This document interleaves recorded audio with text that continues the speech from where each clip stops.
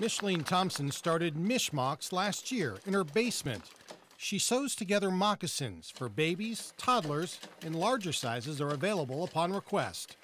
The ideal candidate, I want them to do exactly what I'm doing right now. It takes about 20 minutes to sew a pair together. Thompson needs more stitchers, as they're called in the leather industry. The ideal candidate would be somebody who has worked with leather, or someone who, if they didn't work with leather, maybe with just fabric, who understands sewing machines, understands just basic sewing skills. Thompson wants to find more help because her business is growing fast. Mishmox are carried at boutiques in Akron and Indianapolis. It's also about to serve its 1,000th family. It's a reminder that, hey, keep at it, because our customers are coming back for more and they're helping us spread the good word. Mishmox is also growing, adding sandals, leg warmers, even hairbands. Plus, it's introducing new styles. This is digital print on leather.